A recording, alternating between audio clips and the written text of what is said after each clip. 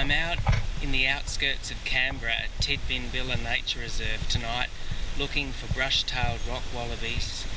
The ACT government is part of the National Recovery Program for the wallabies, and they do a fantastic job breeding them and contributing to a safe future for them.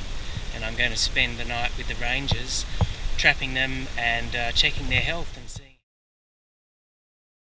This is Shadow, born here at Tidbinbilla.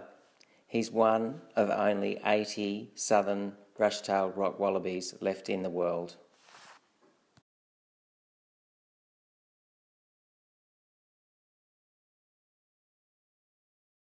This is Lily. She's a yellow-footed rock wallaby, also endangered, and she's a surrogate mother and carries the babies for the southern brush-tailed rock wallabies. Lily just has the most amazing eyes.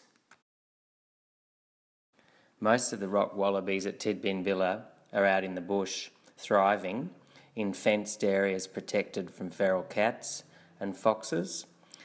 Trapping them isn't easy, but I had rangers Kim and Leith and ecologist Tony from Parks ACT to show me how it was done. Brush-tailed rock wallaby feet look like those of the gruffalo, I reckon. And their tail reminds me of a giant bottle brush.